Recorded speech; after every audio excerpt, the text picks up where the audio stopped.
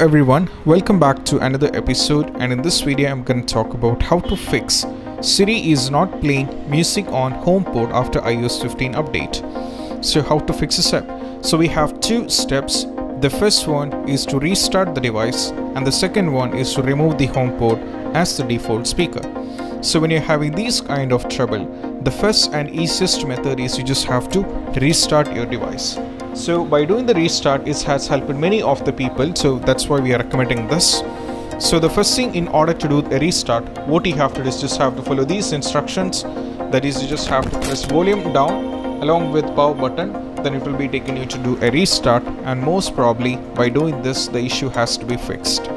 And after trying the restart, and if it's not working, then we have solution number 2. Solution number 2 is all about removing the HomePod as the default speaker.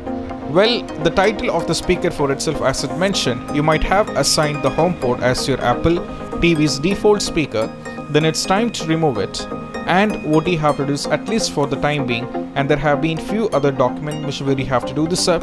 After removing this, you can check whether the issue is solved after reconnecting back to see whether the issue is solved or not. And this is what you have to do, and that's what it's all about it. And I hope this video is helpful, and if you find this video helpful, don't forget to subscribe and click on the bell icon for more notification.